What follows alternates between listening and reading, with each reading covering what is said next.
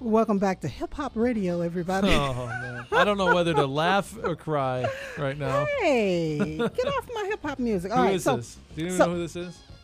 I believe it's Moni Love. Moni Love? Yes. I just want to point out this is being played via cassette tape right now. From way back in the day. Boy, it's amazing. Okay, so I was telling Nick that this was a cassette that a friend made for me because this was back in the day when I was really into my dancercise and working out and loving the hip hop music. And so we, of course, worked out while ABC News was on the air to an expanded version of MC Hammer. Talk about expanded. 16 minutes long.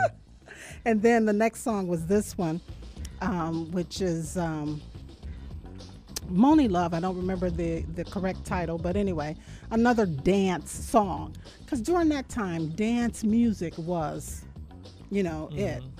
And so... can you give us a year here? Circa 1990, 91, 92. Okay. I was 7 or 8 years old. Oh, my goodness. Yeah. So this is when we went out, how people go out to drink and hang out. We went out to dance, and so we would dance. And then I had this cassette made so that I could have something at home to sort of work out to and dance to. And I can dig it. Yeah. So anyway, because I don't have a cassette player at home anymore, I'm in the new millennium in some respects of my life. I brought it here and I was like, Nick, throw this in our cassette player and let's see what's on it. I can't wait for the part where you just start coming on and singing. You were doing a little audition yourself in the bedroom, recording yourself. Missed me rapping last week. We might need to take 2 on that. Yes. Sylvia Robinson, who is the owner of a record label that put one of the first rap songs to go commercial on vinyl and on the map, passed away last week. And so I was doing a story on her. And of course I had to play music, Rapper's Delight. Of course. Hip hop. Yeah. Hippie. Yeah. So I was rapping. I can rap. I can flow. I know you can. All right. Better than me. So, hey, welcome back, everybody, to Marilyn's Cafe Society here. It's the Entertainment Hour, and, of course, we're going to look at some entertainment news. We'll take a look at Dancing with the Stars, my notes, and was I right? We all know who got voted off, but I don't know who got voted off. You don't? Okay. No. All right. Yeah, because some people really aren't into it.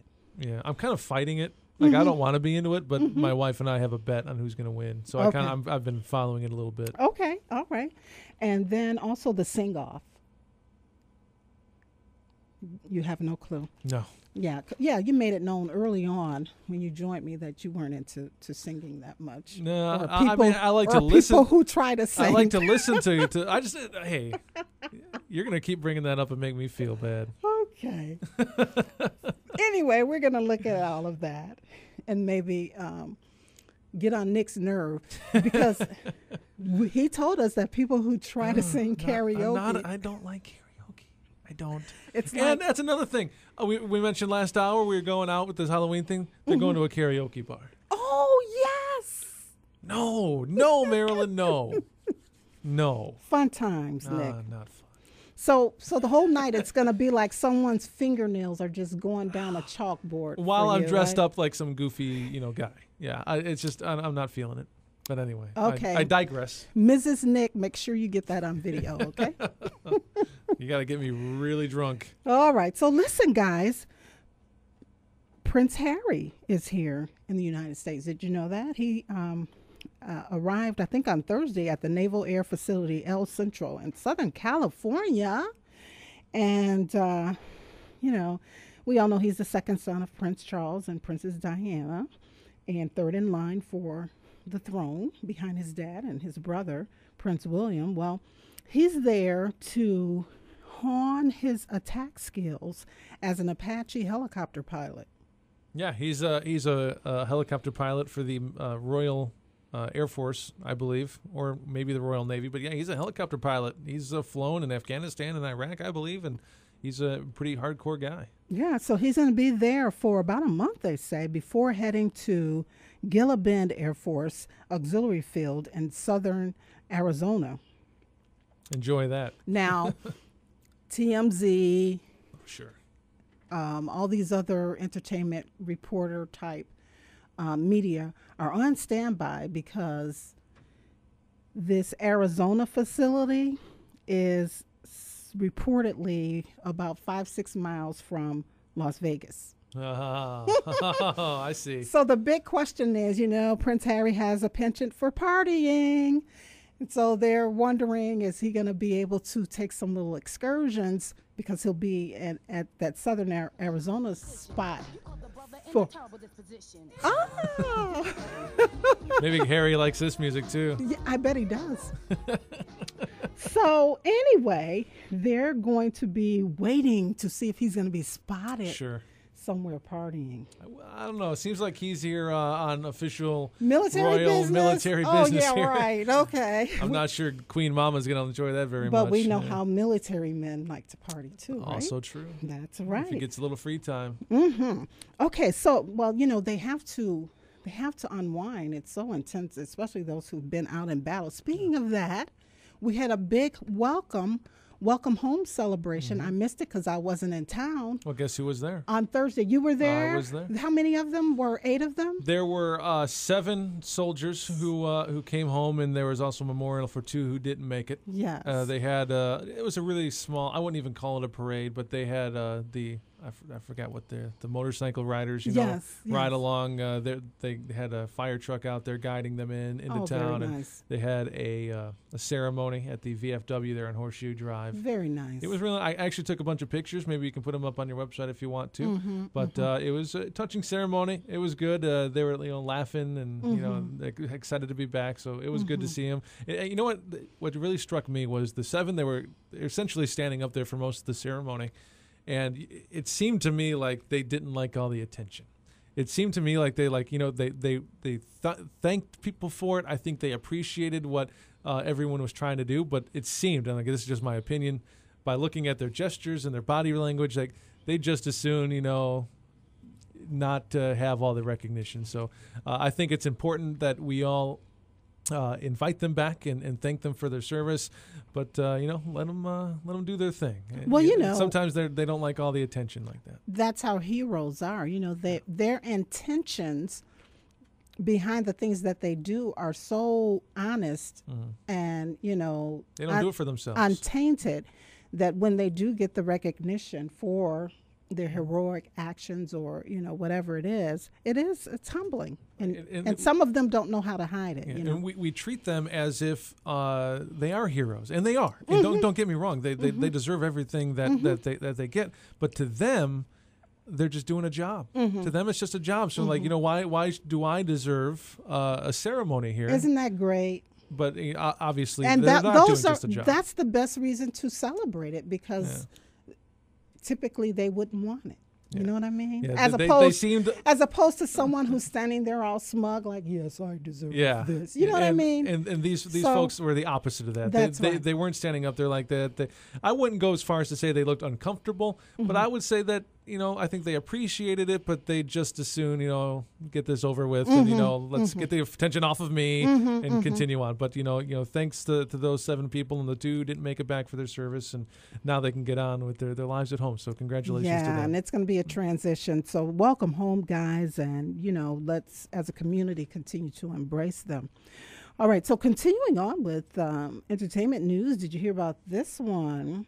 I know you grew up with Dr. Seuss and Cat in the Hat. Love me some Dr. Seuss. Well, Johnny Depp, can you just picture this? Yes. Has signed on to produce and star in a live-action film about Dr. Seuss.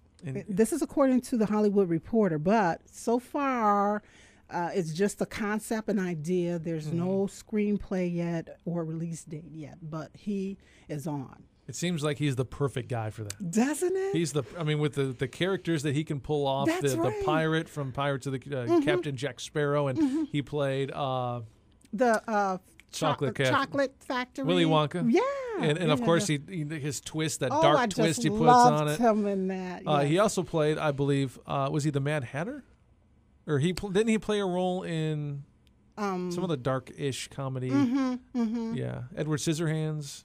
That's it. He played that one. That's different than I was talking about, but he played that. So I would imagine this Alice in Wonderland. Yeah, Alice in Wonderland. And I would imagine him to put his dark twist spin on Dr. Seuss. On Dr. Seuss. All right. So, boy, we'll just wait and see what happens with that one. They also are reporting, and they meaning the Tribune newspapers, have reported that the CW has canceled the Mario Lopez series H8R, which stands for Hater. Yeah. Did you hear about that? You know what? I tell you what, I watched that show once. It was the Kim Kardashian episode. Okay. I gotta say, it was pretty entertaining.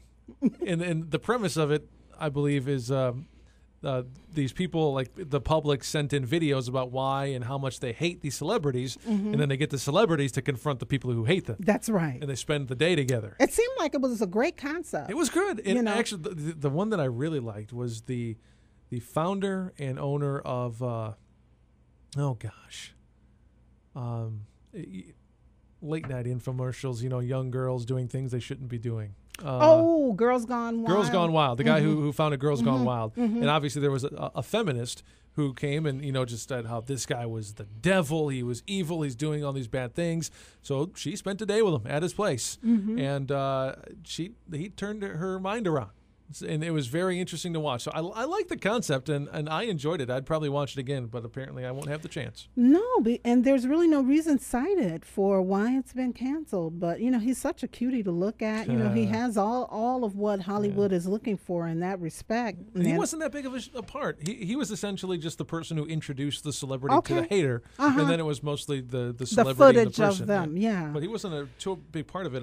Maybe they should have shown his face a little bit more. You know what I mean? It hasn't been a good month for the Lopez's, with George Lopez's show being canceled. I'm sure there's no relation there, but hey, I'm just trying to be funny here. That wasn't that funny. Okay. Not your joke, but the George Lopez show, not funny. You didn't like it? I didn't like it. Oh, I like him. Okay. He's good, not a funny show. I hear you. Okay, so they're saying that Harry Shearer, who is one of the character voices on The Simpsons, has told Fox that he will take, listen to this, a 70% cut in pay in order to keep the animated series on the air. All he wanted in return was for a share in the profits.